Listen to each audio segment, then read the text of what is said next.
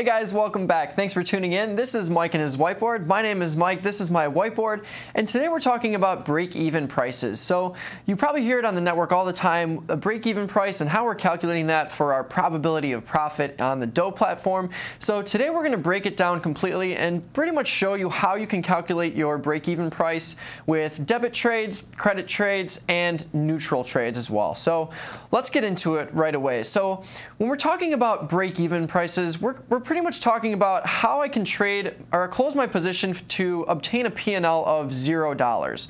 So let's take an example of a ticket. So let's say I buy a ticket to an upcoming Blackhawks game. If I can get it for $75, that's an amazing deal. But let's say I get it for $75 and just before the game, I find out I can't go anymore. So what I need to do to obtain zero P&L is sell that ticket for $75. So if I bought it for $75 and I sell it for $75, that's going to pretty much give me a break even. It's going to be a $0 P&L. There's no profit there. There's no loss there. So I'm pretty much breaking even.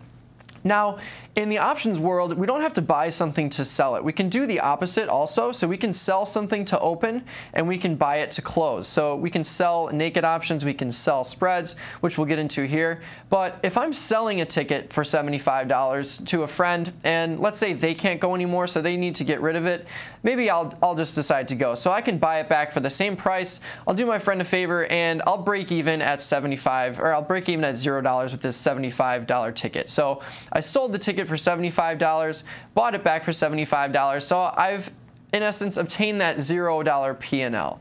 So let's take a look at some options trades and how we can calculate this mathematically here.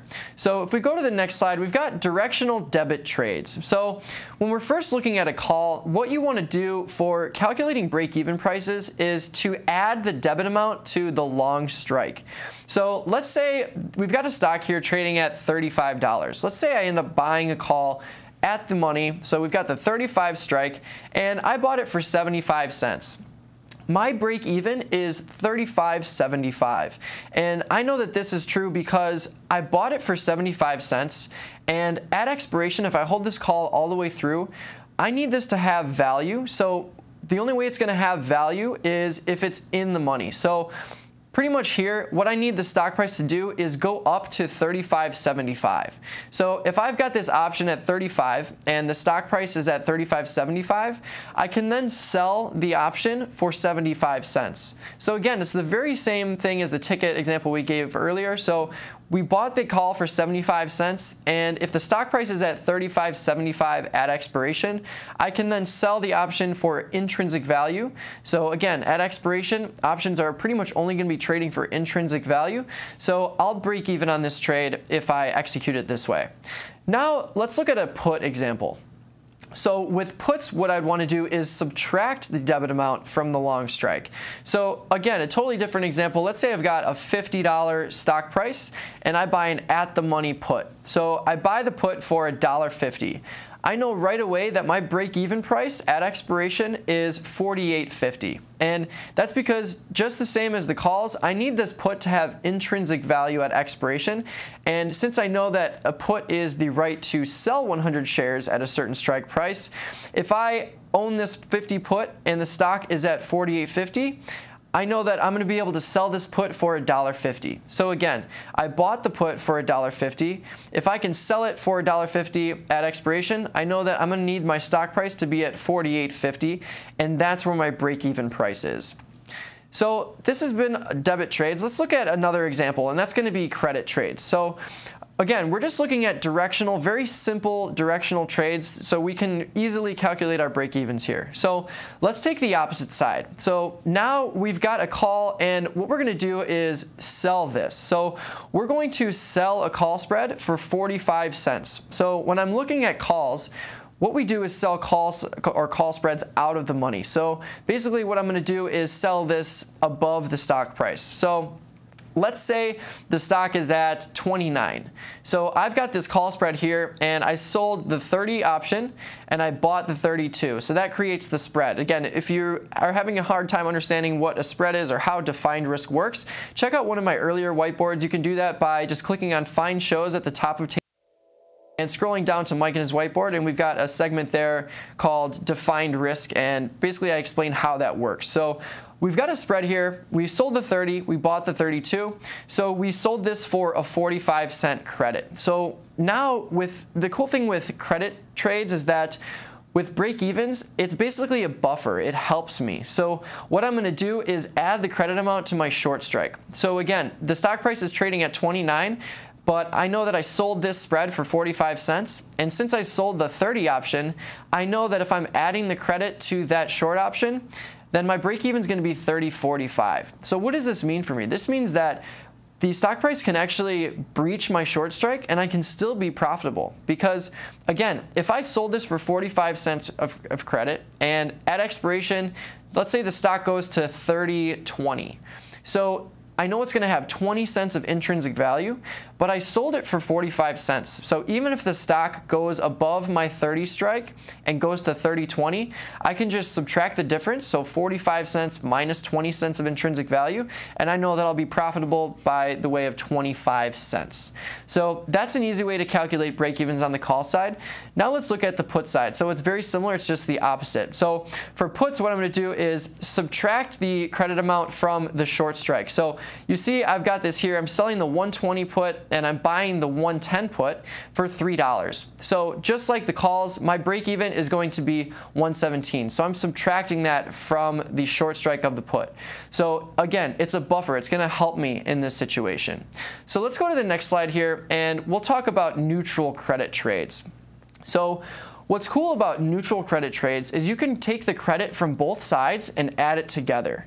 So what we can do with trades like iron condors or strangles, which is what we're going to be selling in high implied volatility environments. So if I'm selling it in a high implied volatility environment, I'm going to hope that the stock price stays within my range, but also if implied volatility goes down, that's going to be another way for me to be profitable as well. So what I can do is subtract the total credit from the put side and add the total credit to the call side. So what's really important to keep in mind with these trades is that one side must win. So if I'm selling an out-of-the-money call and an out-of-the-money put, basically there's no way the stock can breach both of those at the same time and make both of those losers at expiration. If it breaches the put side, my call side is going to be a winner. If it breaches the call side, my put side is going to be a winner. So what's important to keep note is that if I'm receiving 40 cents for the put side and 60 cents for the call side, that gives me a total credit of $1. And what I would want to do is subtract $1 from the put side to figure out my break even and add $1 to the call side to figure out my break even. So let's say I've got a stock price at $50. Let's say I sell a put at 40 and sell a call at 60. If I've got $1 of credit, my break even on the put side is going to be $39, so I'm adding that to the downside, so it's a buffer for me. And on the call side, on the upside pretty much, my break even is going to be 61. So I'm just taking that total credit and adding it to each side. So let's break this down and see why that is. So we've got 40 cents on the put side, 60 cents on the call side. Let's say the stock price breaches my short strike by a total of $1. So I sold the 40 and the stock price is now at 39. So yes, I received 40 cents for the put side. So if I was just looking at the put side, I would see a 60-cent loss. But since I collected 60 cents on the call side, that offsets my loss. So that's why I can add these two together. Now, even if I'm looking at the upside, let's say it breaches $1 on the upside. I'll see a 40-cent loss on the call side, but I'll see a max winner of 40 cents on the put side, which is why we can take these two credits, combine them together to get our break even for the overall neutral trade. So let's get to some takeaways here. So takeaways for break-even is basically that a break-even price is obtained by completing the opposite order for the same price. So with all these examples, pretty much what we can do is just take into account what we sold or bought that position for and figure out what needs to happen with the stock price to sell it for the same amount. So if I sold a ticket or an option for $75 or 75 cents in the option world, I need to buy it back for 75 cents or $75 to break even. And with rolling, what's even cooler is when we're rolling for a credit. So if I sold a put for 50 cents and then I rolled it into the future for another 10, I can take that total credit of 60 cents and now I know I need to close my position for 60 cents to break even on the entire trade. So debit trades have break-evens that hurt you. So what I mean by this is that when we're talking about intrinsic value at expiration, if I'm buying a call and I'm buying that option, I need the call or the stock price to go up in value for that to have intrinsic value at expiration. So like we talked about in the example, let's give you another example. If I've got a 30 strike call and the stock price is trading at 30, let's say I bought that for $1. I need the stock price to be at 31 because I need $1 of intrinsic value at expiration. So I need to, since I bought it for $1, I need to sell it for $1 to break even. So basically with debit trades, the break even hurts me. But the opposite true is for credit trades. So with credit trades, I've got break evens that help me, which is a big reason why we like selling premium here. So if I'm selling something, basically I can be right in multiple ways. So I can be right if the stock price stays the same if I sell an out of the money option. I can be right if it's directionally correct. So if I sell a put and the stock price goes up, then I can be profitable that way.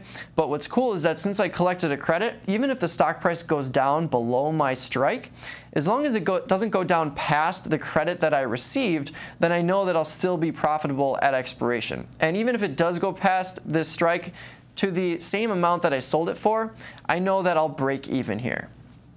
And for two-sided neutral trades, combine both credits to calculate break even. So just like we showed in the last slide, if I'm collecting 40 cents on one side and 60 cents on the other, I know that one side must win and both sides will help each other in terms of expiration and offsetting the loss if there is a loss on the other side.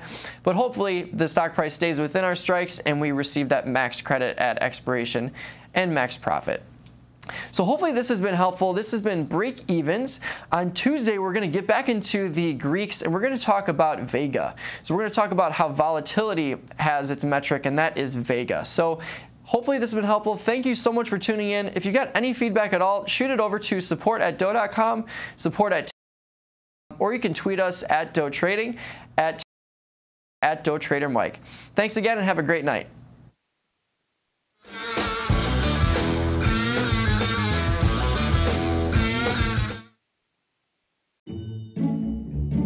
Thanks for watching. If you found this video useful, give it a thumbs up or share it with a friend. Click below to watch more videos on this subject or subscribe to our channel. For even more data and research, check out